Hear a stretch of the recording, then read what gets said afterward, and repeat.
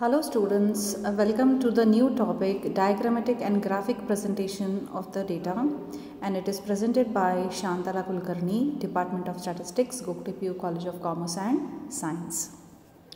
So in today's lesson, the word itself says that diagrammatic and graphic presentation means whatever the data is there, we are going to represent that in the form of diagram, graph, and we are going to make it more attractive.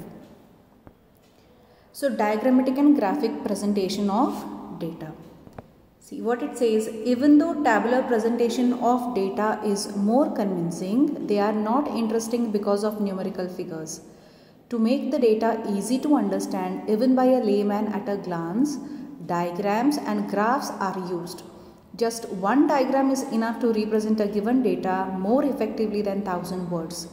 So in this lesson, we will be learning in detail about the types of graphs or the types of diagrams you are going to study for the PUC 1. It is very true, diagrams, pictures, as children or as any human being, pictures are more attractive. See, you first thing that you notice is a picture, then you notice the figures, then you notice the numbers.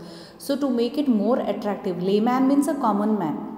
Statistics is a subject where only the experts can deal, only if you have a basic knowledge. But when you have to show something to the common man, that is the time when you will be using the diagrams and graphs, because looking just to the diagrams you will know what the data is. Like if in a class you want to represent the number of boys and girls, you will show it in a simple bar diagram. So diagrams are the best representation for the common man to understand about the data. Importance and need. Why diagrams and graphs are important, we will see those points.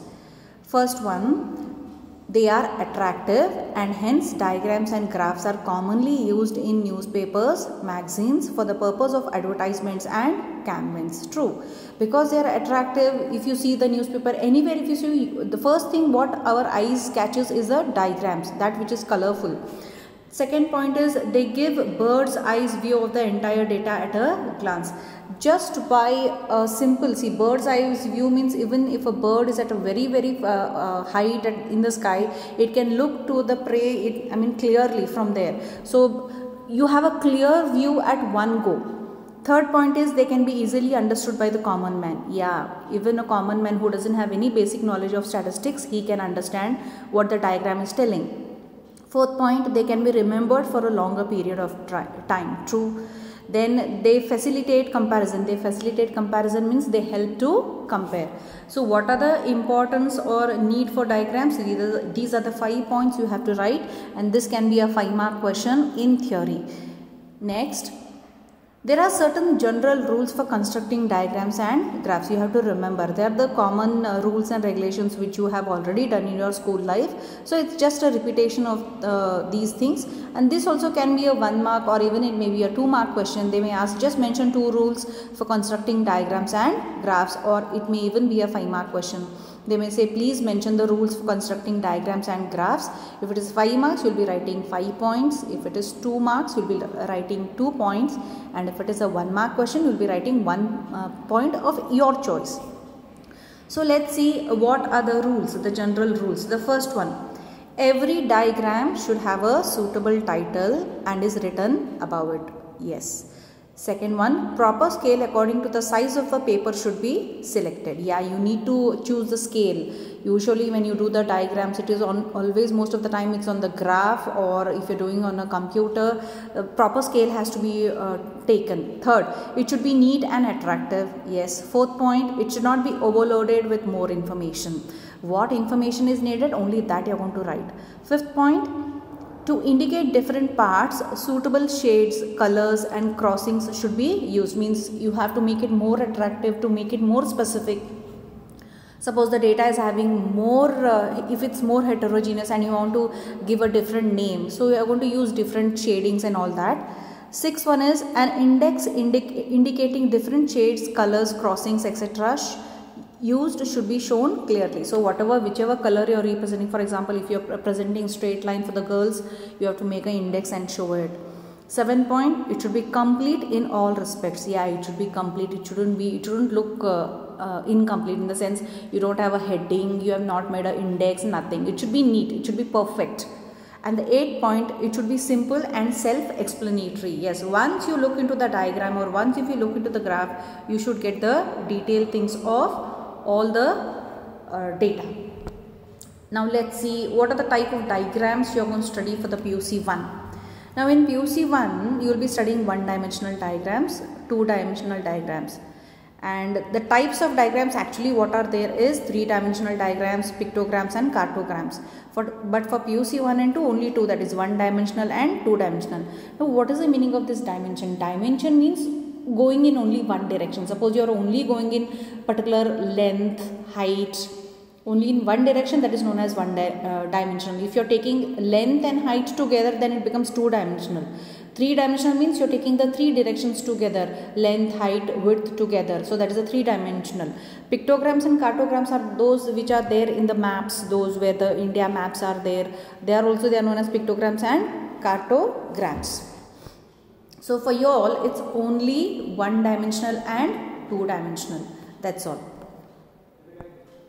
So one-dimensional diagram. The diagrams drawn by considering only one dimension are called one-dimensional diagrams. They are mostly bar diagrams. Here only the height or length of the bar is considered. Some of the one-dimensional diagrams what you are going to study for the PUC 1 is, the first one is simple bar diagram. Then you have the multiple bar diagram. Then you have the component subdivided bar diagram. Then you have the percentage bar diagram. So here also in diagram section, you may get anyone, you may get a simple question on, they may ask you please represent the data by simple bar diagram or multiple bar diagram, or component, it is also known as subdivided bar diagram, or percentage bar diagram. So you will be having one graph or one diagram from this chapter, one diagram, one graph will be there for you all. We will see what is a simple bar diagram. So here in simple bar diagram, to represent the data in rectangular bars of equal width and height proportional to the magnitude of the items are drawn with proper scale. Width of the bar is taken merely for attraction, but it is nothing to do with the data. It is used for the comparative study of two or more items of a single variable. For example, the figure of imports, exports, population, etc. for a few years are to be represented by simple bar diagram. See, you can represent any data of your choice in a diagram. Here we have given few examples. It may be population, it may be import, it may be export, even the results, even your daily activity, even your playing games, how much you have won, how much you have lost, anything I am just trying to tell you all. Anything can be represented in the form of a graph or in the form of a diagram. Now we will see some examples how a simple bar diagram is drawn. What's the first example?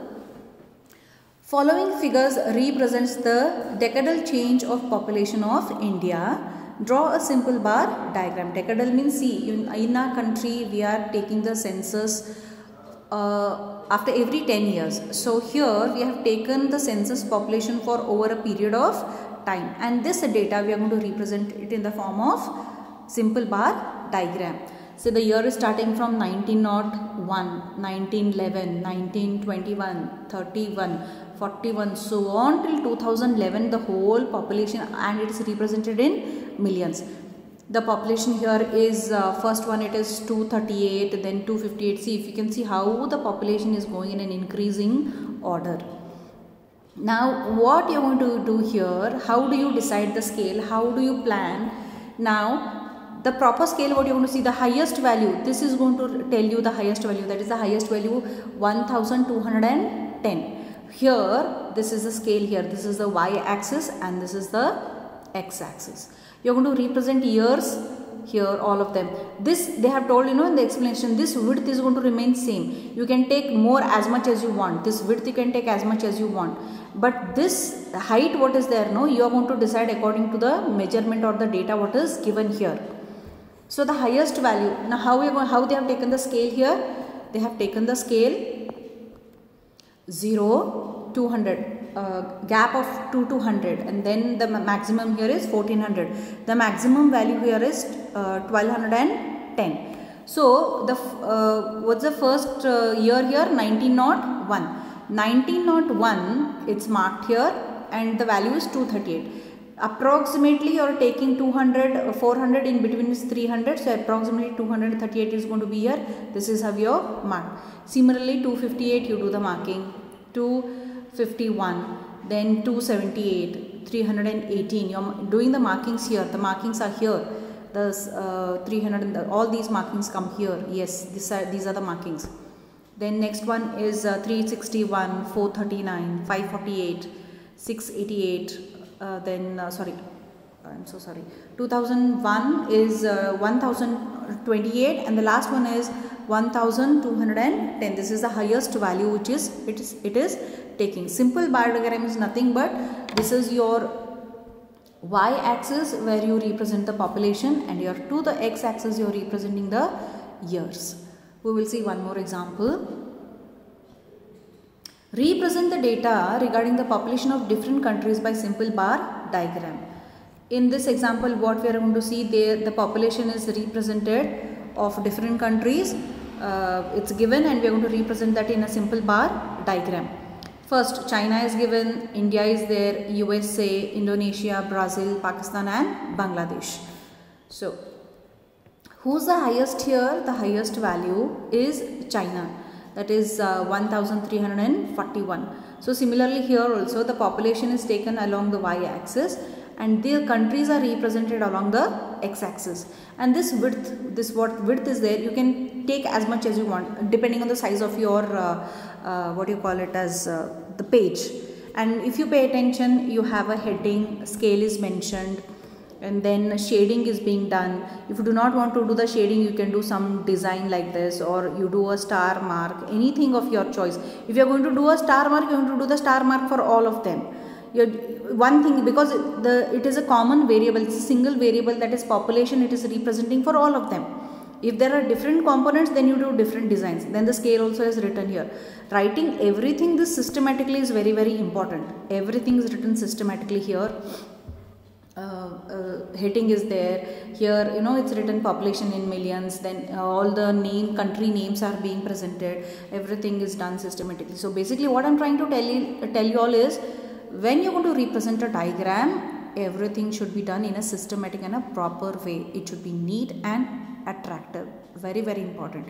Anything that is neat and attractive, we are always attracted to that thing. You never like anything that is dirty or shabby. So keep in your mind, whenever the diagrams or graphs are there, those things are going to be very particular and neat. You have ample examples in the textbook to practice. So solve the example which is already solved, or take the exercise part and solve. The best thing is use a graph sheet or a graph book of 20 pages. I think that's more than sufficient for the entire thing to be covered. Your graphs and diagrams will be covered. So draw and practice that, and you will be having a question on this particular topic for 5 marks.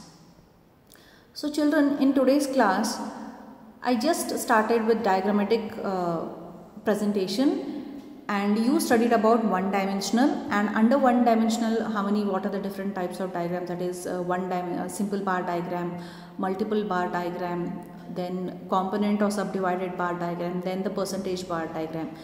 In today's class, you just saw what is a simple bar diagram and the examples on the two. In every classes, we will be dealing with the different types of diagrams, and same examples we will be solving. I hope you people have understood. Thank you.